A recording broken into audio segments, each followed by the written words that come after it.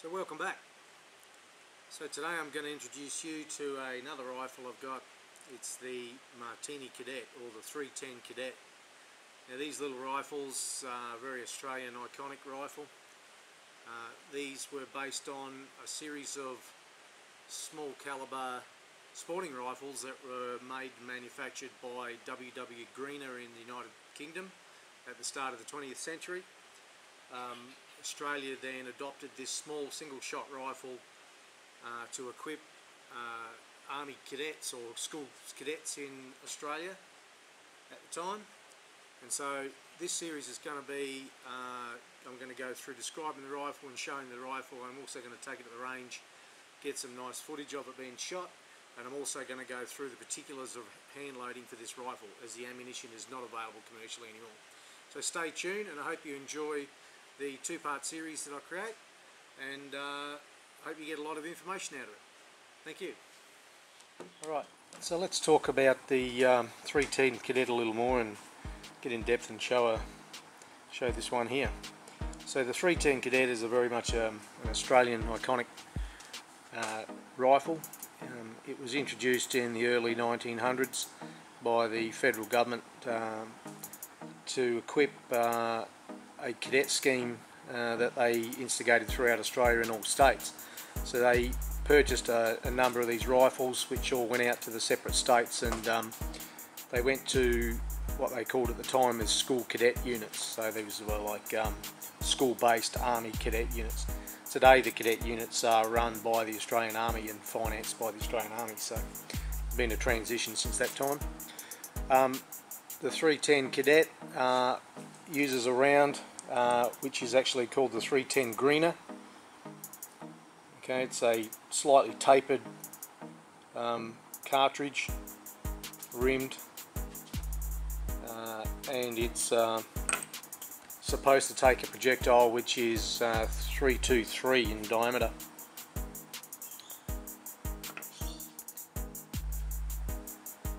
So there was a number of these rifles which were introduced in Australia in the early 1900s in small numbers, but the largest batch of them came in from about 1910 and 1911, and the majority of them were manufactured by Birmingham Small Arms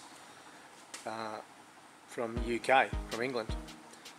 There were others. There was another manufacturer, Wesley Richards, and also W.W. Greener themselves. So you can find all three different versions of them from the three different manufacturers, but the majority of them that you'll find around are all made by BSA.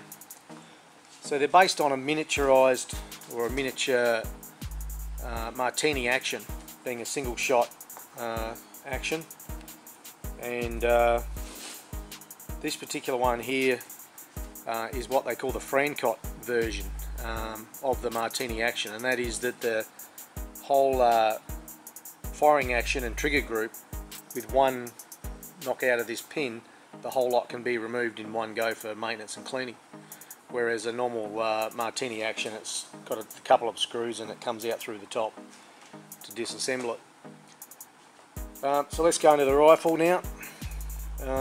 This one, as you can see, manufactured by Birmingham Small Arms Company Limited.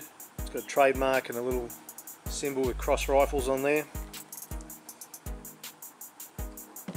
It's kind of like a lever action gun where you open the breech with a lever.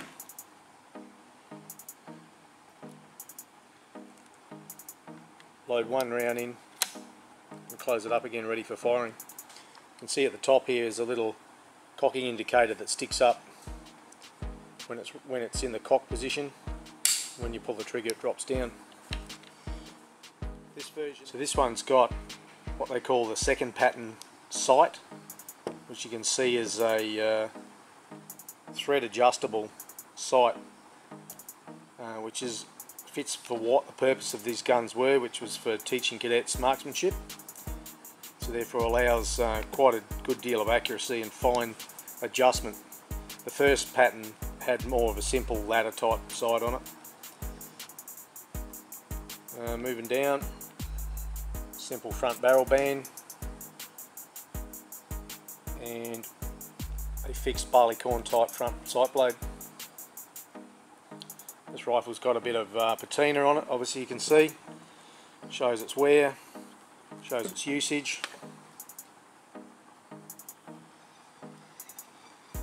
Still got some nice timber on it though. Of course the buttstock, like any of these old rifles, is the part that's generally in the worst condition. Quite pitted, knocked about. It is what it is. On the back, buttstock number 210 with this one. This one's got CMF SA, which stands for Commonwealth Military Forces, South Australia. Buttstock number again, 210. They've all got Commonwealth of Australia stamped on them, serial numbers on them. You often find some of the states would have stamped their state abbreviation there, Vic for Victoria or NSW for New South Wales up here too as well, but South Australia didn't. Well, not in this version anyway. You can see here, and the stampings in here, 310, 12, 120.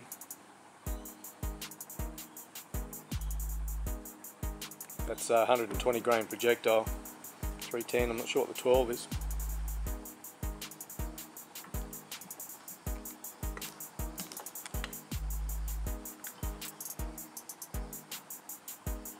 Okay, so I'll show you this ammunition I've got here too. This is some old stuff that I've been given. Generally there was two types of ammunition that were available in Australia, one made by Kynoch from England and also by Sportco, which was a company that took a lot of these rifles when they were surplused from the army and converted them to calibers such as 22 long rifle, 222 rimmed, 22 Hornet. So you find some gunsmiths around have modified them to 357 Magnum also. But there's two types of ammunition in this box. This one's the Kynoch version. It's kind of like a waxed projectile, the same as a 22 long rifle. In fact, the original projectile like this is a heeled projectile, exactly like a 22 long rifle, and that's why it's been sort of divoted to hold it in there. This other one's the Sportco Simplex projectile, made in Australia. Again, it's waxed again, but I'm not going to shoot those. I'm going to just keep those. You can see the box has had a bit of a hard time in its life. Okay, so we're back. I had to take a little break there because it's wet season at the moment in North Queensland, and it started pouring outside. And honestly, with the noise that that rain was going to make on this iron roof down the shed, you wouldn't have been able to hear me speak. But anyway, let's get into this now. I'm just going to disassemble the action on this so I can get to show you the inside of it. I won't go through the full disassemble on the rifle, as most everything else is just a few screws and etc. But when you want to take your screws apart on these old guns, they're all flat tip screws, so you want to be using a hollow ground tip screwdriver like this. Okay, don't use a standard screwdriver that you'd see for household use. Get one of these hollow tip ground, because then they won't destroy the edges on the screws in the guns.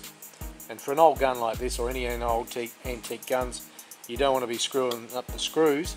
Well, there's a use of language there, because difficult to replace. So get yourself a kit, and you'll see here I've just got a range of the hollow tip size, sort of hollow ground tips for the for different screws, and you want to get it to fit as tight as you can into the slot. Of course, when you go into the slot as well, clean it out. Use something sharp and clean the inside of the screw head out first, so that the tip will drive right down deep into the bottom of the socket. So the other screws on the gun would just be, if you were disassembling it, would be just the barrel band there, and the buttstock at the back there. There's a couple in there as well. Am I showing that? Yeah. Alright. But what I'm going to go through now is quickly how to take out the action out of the centre and show you that. So we're just going to use a piece of timber just to rest the firearm on. And like I said, this is a Francot action Martini action, and it'll come out with one pin. Now you'll see this pin on the other side. While it looks like a screw head, it's not. It's actually like a spring split pin, and you'll see that come out in a second. So don't go try screwing that out with the screwdriver. It'll just keep spinning all day. So you can see I'm just going to put a punch here on top.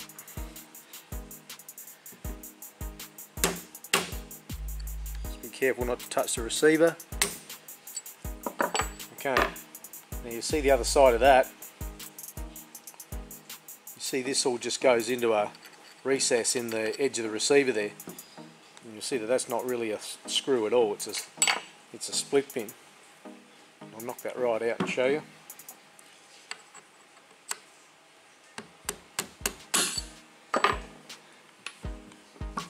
Like that.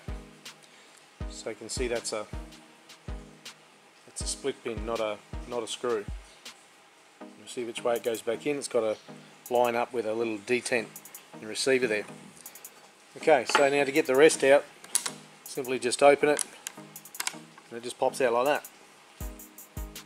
Okay, it's got like a ball joint thing at the end here, fits into a recess in the back of the receiver there.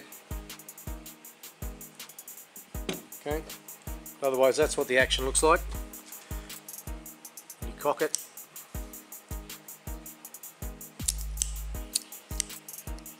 just like that.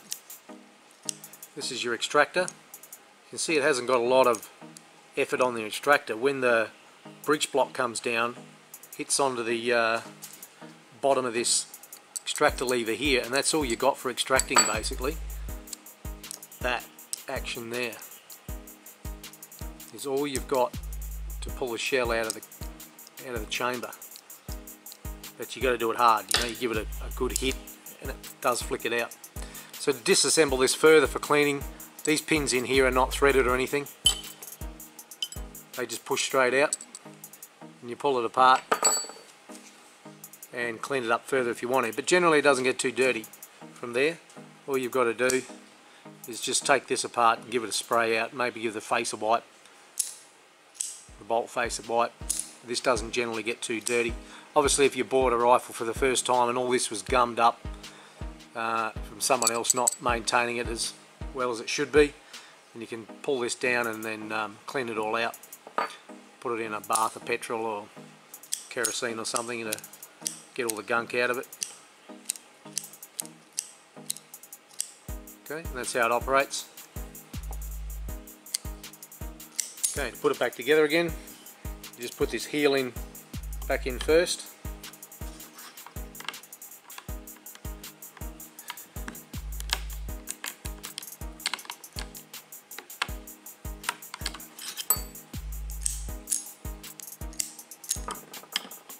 I don't want to go back in for me. Just like that. And get the pin. You'll see the pin's got to go from this side. Not sure if you can see that. Can you see the recess that's inside that hole there? Put the pin in, give it a knock with a soft faced hammer. Back together again.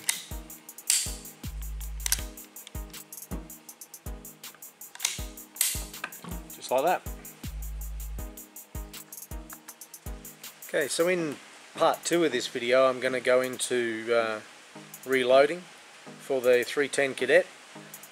It can be a little well, there's a couple of challenges you have to get through with loading the 310 Cadet, and that is that each rifle is very much individual, and often there's quite a deal of variances between chamber sizes and even barrel diameters as well in these rifles.